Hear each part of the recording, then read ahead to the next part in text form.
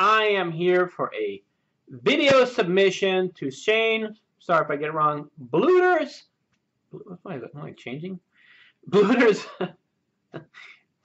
100 subscriber giveaway. I just hit 100 subscribers myself, so congratulations to you. And I'm sure you're gonna through the moon real quick. He wanted a couple of questions. He's a big Star Wars fan, as am I.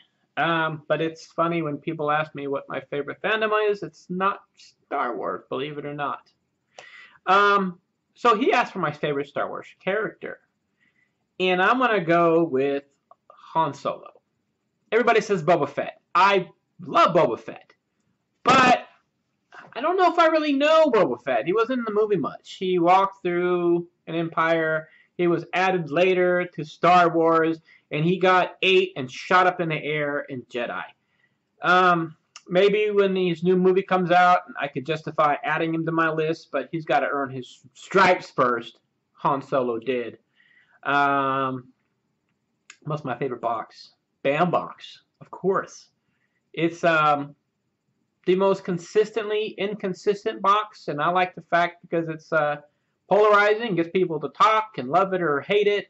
And you can watch a video, and it's a little different than the next guy's video, even though it's the same contents, because, you know, they'll randomly put things in the box that will surprise you, and autographs, and there were a couple things each month that weren't in any of the books, but ended up in the box. Cool. I like it, and they've recently changed it to be more like a baseball card, pack of baseball cards back in the day, or sports cards, where you'd randomly just open it and find something. There was no odds, there was no expectation, you don't know what's inside. It could be a smelly sock, but it's there for you and it's autographed. Just kidding. What do I suggest?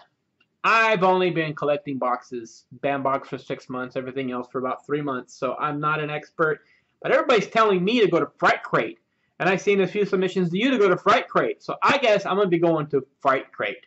I did see some of the unboxing stuff, and it's pretty cool. I like it. And what do I collect?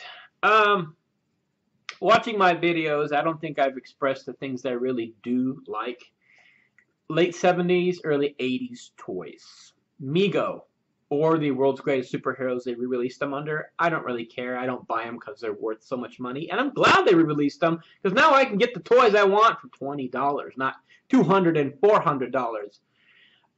Even reaction figures, because they're so crappy, and people don't like crappy, but I like crappy. They're simple, and 5 points of articulations, arms, legs, head, maybe a little accessory, but they're affordable, and that's what drove me out of it in the first place. Everything got so crazy with holofoils and holograms, and chase this and chase that, and it lost a lot of its appeal to me, as well as life got in the way. But now I'm seeing there's a lot of folks out there who like those similar things.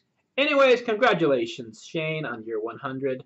And you do another video or another giveaway, and I'll subscribe to that one too and send you another video. Congratulations. Thanks for watching. Later, peeps.